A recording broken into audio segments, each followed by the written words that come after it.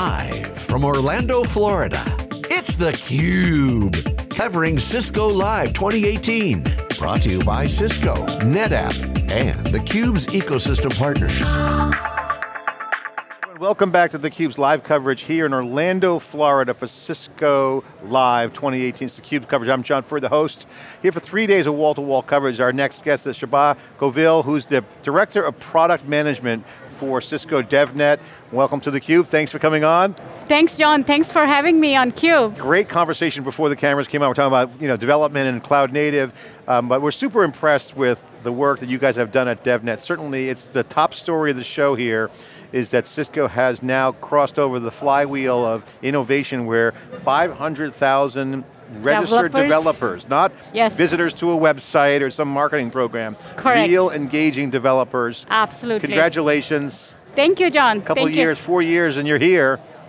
You got DevNet and DevNet Create, which we've been covering extensively as well, which is the cloud native world coming together. Yes. This is for the first time in Cisco's history where you have now a clear line of sight for network engineers, network developers, network experts who have been certified in their CCIE and other certifications, CCNA, CCNPs, all this stuff that you guys do. You can now see a clear line where you can extend the capabilities and knowledge and expertise and power of networking up the stack. Absolutely. Finally, Cisco's moving up the stack. Yes. Tell us, what's going on the product side? Yeah, absolutely, and I'm going to talk about very specific example today, and today, if you heard the keynote speak, and Susie opened up a few things, an announcement, one of them was DNA Developer Center, and I'm going to talk about that because part of it is how network is an open platform now, and that was part of the announcement. You will hear a lot about that. And linking it back to developers, right? Why they should care about, why they should look into it. So 3 things I'm going to talk about. DNA Developer Center and what they can find there. And once they go there and they really start learning about our platform on APIs on DevNet, what code exchange does for them and how they can start not only programming the intent based on our intent APIs and what they want network to do for them, but also sharing some community code or using that community code if they are just getting started, right? So on DNA Developer Center, we have 4 capabilities highlighted. These are the APIs, whether they are intent APIs, integration APIs to connect with other third parties, or SDKs to manage multi-party devices, or they are for ITSM or a specific use case integrations. So hold on, maybe go slow, because I'm kind of like not as on the uptake as you are on this because you're in it.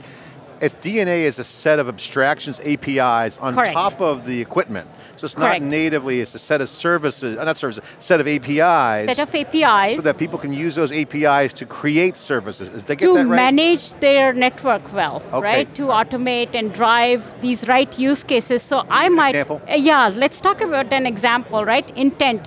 My intent might be we were talking about video conferencing a while back, and I come from that environment. I want to drive a particular QoS for certain level of execs, right? If they are on the call, this was the thing of like 8-10 years back, if my execs are on a call, make sure they have the best experience. So the QoS quality of your network should be set up to a level that there's no disruption, there's no latency in the call, right? So that's an intent, that's a business intent. Give best experience to my execs. So really that's combining policy and QoS together to make it meet the outcome, which is no latency. To meet the outcome, but for the network engineer now let's connect back to the developer. The network engineer who is trying to make this intent possible for the execs, there's a lot of places they need to set up this QoS. And won't it be easy for them if there was a simple API that they can use to create that solution to drive that policy across the devices, whether Cisco devices or non-Cisco devices. This has been the challenge for network engineers in general because you want to have things in control and locked down, but as you want to do more things that are programmable, there's been some provisioning and some configuration management things. You're saying, hey, you can lock down all the architecture and then move up, use the APIs to do better integration, make things run smoothly without disrupting the network, is that right? That's part of it, but also it's about making it easy for them, right? Simplify the process of doing it.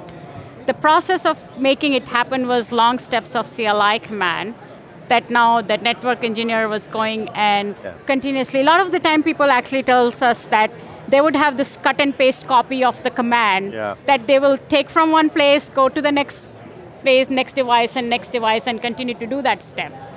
And that's the productivity gain we are driving by simplifying, where one API call can go across all the devices and make that change happen. We've heard that a lot from people on DevNet in the hallway conversations, is that DevNet's made my life easier. Yes. I don't have to do those mundane tasks exactly. that were part of getting things done. Okay, let me ask you a personal question. Okay, as Director of Product Management for DevNet, what is your product scope? What are you working on? Can you take a minute? That's a very good question.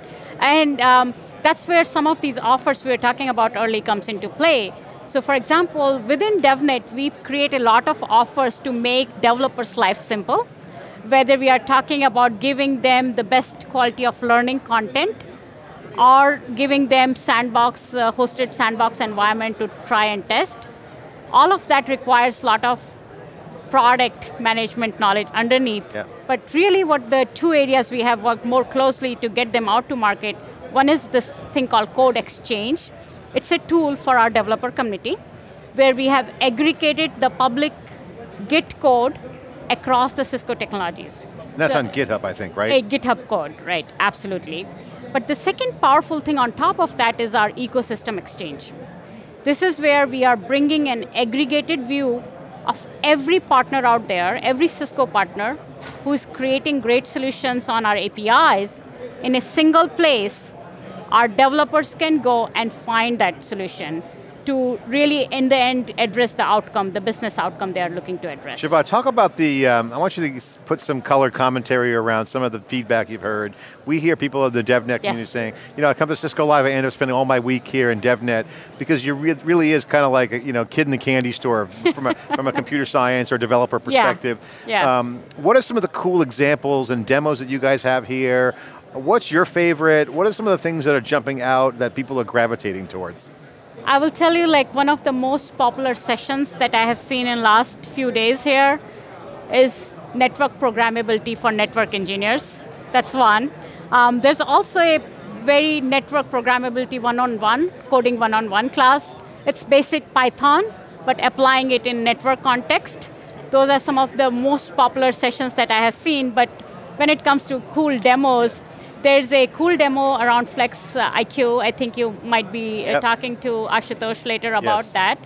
And really it's a retail scenario how you are tracking using the location-based service example, but in this case, camera feed, really analyzing where people are, and you will get to hear more about this. He took I saw the demo of the Flex IQ. First of all, love the name. I said trademark it immediately, get it out there. First use wins. And it's already out there, but it's really taking an access point. This is an access point. And it plugs into a camera, and it's really a great example of some of the coolness you can do with a pre-existing condition, it's in this case, the information. So each of these information point, that data point that they are collecting, whether it's a camera feed, it's a location service, like information about the devices in the environment.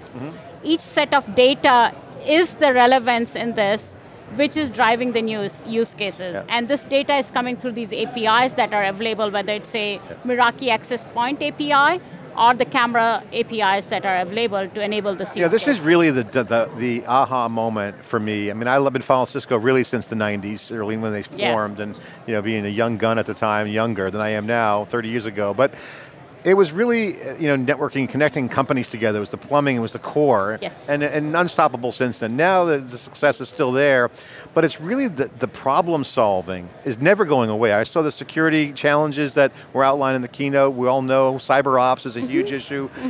Cloud is here, you got industrial IoT going on and IoT, but these examples of DevNet showing is that these new capabilities with, I won't say a hack, but a maker-faire culture.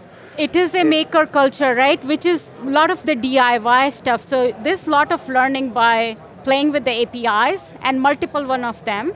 And you really find the use cases that you have never addressed before.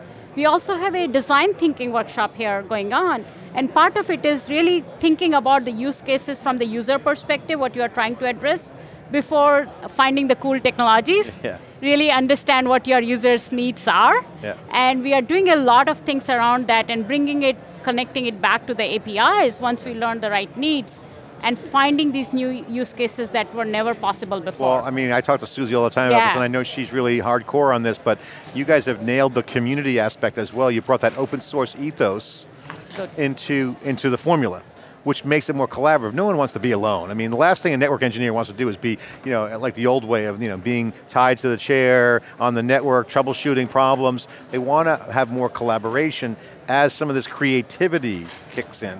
So it's really a new time. How are you guys handling this? Is it like people are having an awakening moment, or what are you guys doing to nurture this? What are some of the exciting things? And the best part about the community is that communities learning with each other, right? It's this feeling of we are enabling our community both digitally and through events like Cisco Live and DevNet Create. Yeah. We bring them together to be able to learn from each other as much as we learn with them, and trying to define the right use cases and solutions, and that's what the community is behind. So the 500,000 developers who are coming and learning with us, they have found the use cases they were addressing for their business. They also found a new skill set that they were looking to learn before, and a lot of them have come along where they are showing their tech cred in the community, really being the community leaders and it's been kind of a downer. Some of the narrative I've seen from press outlets, other press outlets, and other kind of naysayers has been, hey network guys, you're going to be automated away, go learn how to code to save your career. Actually, that's not happening. That is not happening at all, The power of networking, certainly as security moves down lower in the stack, and policy and these cool service-oriented, service meshes, Kubernetes, really points to the relevance of the network engineer more than ever. SDN, software-defined data center, that's not going away. Automation is going to take the mundane tasks away, but the action's happening at the app layer. They have that expertise and 20 years plus experience knowing how networks should be running to make these things possible. The use cases around the applications possible. They're more relevant than ever. They are more relevant than ever, I would say, exactly. That's the key. Well, you guys are at the beginning, I think, of another set of an inflection point. Certainly, DevNet's gone from, in quick 4 years, you're connecting to the cloud native world with DevNet Create, which is phenomenal. Those are two worlds that are coming together. I just see another inflection point coming. Maybe it's 1 million developers, but you've been successful in the enterprise where it's been really difficult. I mean, even Microsoft with their legacy developer program, .NET, and Visual Basic, and all the MSDN stuff, had to buy GitHub to be kind of maintain relevance. Other companies like Oracle and VMware and other ones, they're having a hard time with the developer program. You guys are just kicking butt. Part of it is for us not only focusing on traditional infrastructure developer, but also talking about the app developer, right? So these application developers who did not know about network at all, and a lot of times they had to fight with their network engineers to get their application the particular function they wanted to have, right? So that's what we are enabling by bringing them together, right? Also, we have been running small programs like, we are trying new global markets, China, India, and some of the things like really reaching out to the big, large hackathons, which are digital. So for example, in India, we were recently doing a Smart India hackathon. Nice. It's the largest, there are 500,000 students participated in solving real problems for the country. And DevNet was the provider of applications and APIs, bringing them into the application world with the understanding of network. A lot of growth in India and China, certainly massive new developers coming on board. Okay, final question to wrap up the segment. I got to get your perspective. Take your DevNet hat off for a second. Okay. Put your Cisco hat on. Sure. For the folks that couldn't make Cisco Live this year, what's the big story coming out of the event this year? Obviously, you guys have been successful with the 500,000 developers. What's the big story developing here? What should people know is the most important story for Cisco Live 2018? I think the biggest story I would like to call out is that network is open for business. Network is really open for you to really come and make your intent, your use cases, your business outcomes possible. And that's the biggest story I will call out. Shubha Govil here, product management for DevNet, here on theCUBE, live coverage, day 2 of 3 days. I'm John Furrier. Stay with us for more live coverage as we start winding down day 2. A lot of great action. The network is programmable, it's creating value and new use cases, and the developers are in the center of the action, network engineers, seeing a clear path to the cloud and more. We'll be back with more after this short break.